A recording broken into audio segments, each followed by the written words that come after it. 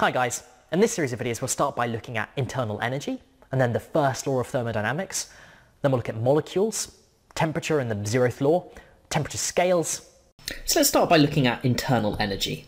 So what is the energy of a glass of water?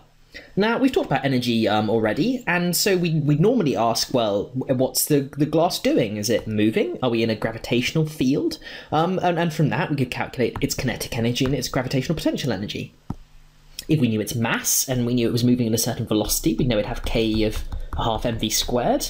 If we knew it'd been displaced by delta h in a gravitational field, we know that it'd have GPE equals mg delta h. But what if neither of those things have happened? What if we're just sitting on the ground and we're not in a gravitational field at all, and we're not moving, the glass of water is stationary, just sitting on a table?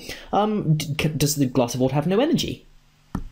And so far, we'd probably say yes, because that's the only kind of energy we talk about. But actually, even if it's not, what if there still is some energy in there? And it turns out there is. If you zoom in on some water, on a glass of water, on a tiny point, you'll actually see that it's made up of molecules, all moving about and interacting through potentials, and we've done that there. We see that we've started off with this normal placid glass of water, but we've zoomed in on a tiny section, and we see that suddenly we've got all these water molecules, which I've drawn as these blue spheres here, moving around with these red arrows, but they've also got these intermolecular forces influencing them as well. They've got forces that are causing them to want to pull towards each other and also repel each other in certain places too. So there's complicated dynamics going on, and what seems stationary and placid isn't actually the case. So in fact, what we still see is that it still has kinetic energy and potential energy. We just can't see it.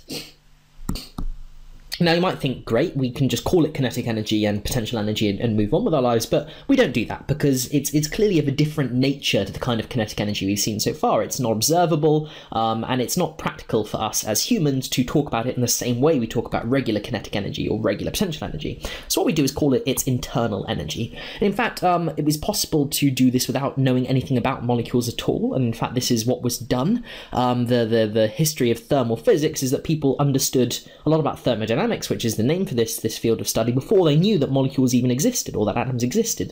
And they were able to formulate something called internal energy by just thinking what happens if we heat up a glass of water, which we'll talk about in a moment, and the energy changes there, to decide that there must be this internal energy associated with water, even if you didn't know any of this.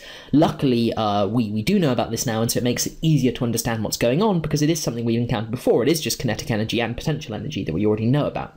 But it is qualitatively different as well.